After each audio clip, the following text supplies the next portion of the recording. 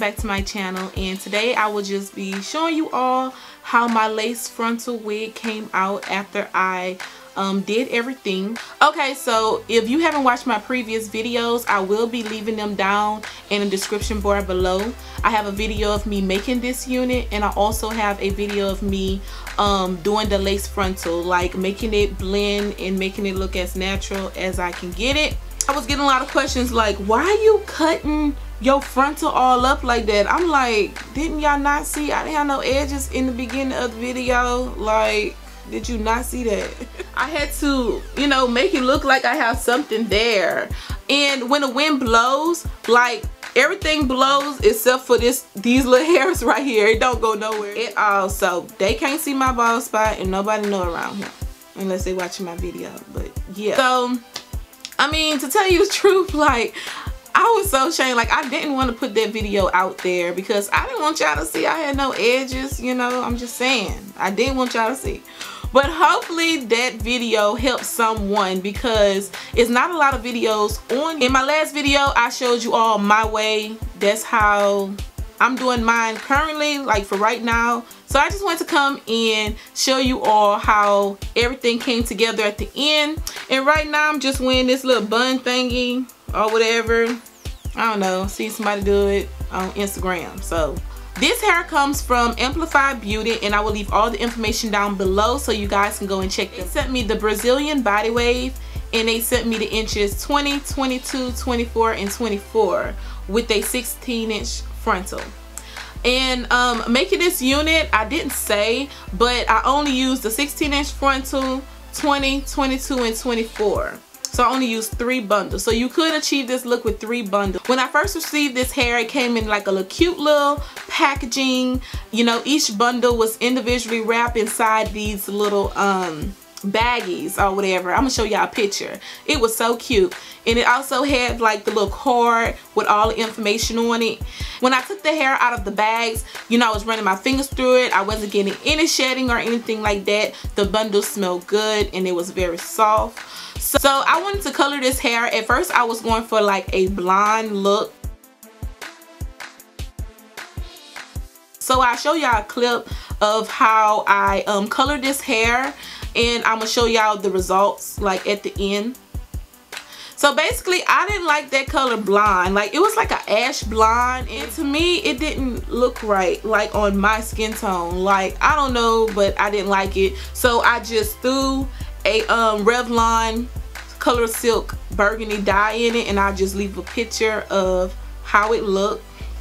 And this is how I achieved this color. But everything I did, like, I bleached the hair twice and all of that. You don't have to do all of that. I'm sure if you just lift the hair once and put the color on there, you'll be good to go.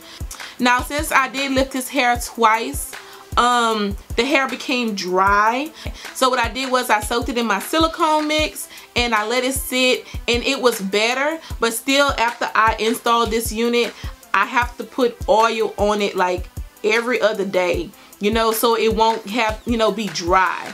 That's the only thing. What else I can say about this hair? Oh yeah, the frontal. Now I like the front is it didn't have a PU strap on it to sew down. Like, I just sewed down on the extra lace. That's the only thing.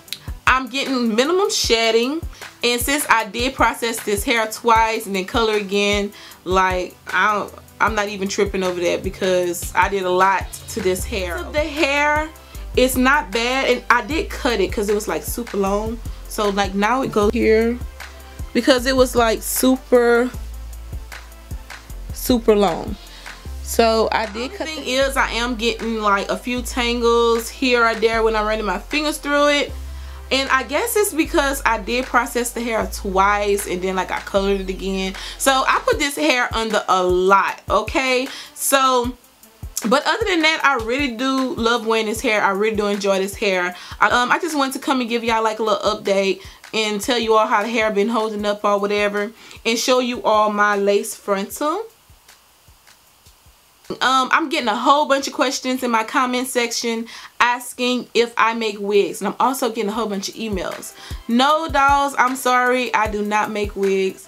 Like I say, I am not a professional. Like, I'm new to this, okay? Just doing what works for me.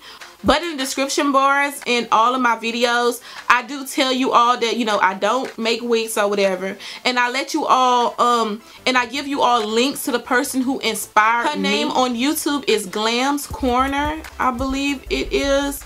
And on Instagram, it's Let's Glam More. And I'm going to leave links down below so y'all can click on them. She make custom units and they are gorgeous. So go and check out her Instagram, okay? Like, I've been watching her for a long time now. Like, so I was inspired by her.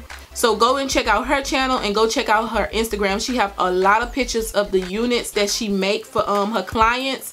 And she also sell hair in the frontals. Like, they're gorgeous, okay? So check her out if y'all all want a lace frontal wig made or a unit made. Like, she make U-parts, she do it all, okay? And she have affordable prices. But yeah, so I just want to come and, you know, share with y'all how everything turned out and let y'all all know about the hair that I've been rocking, because I was getting questions on how the hair is holding up. But thank you all so much for watching. I really do appreciate it.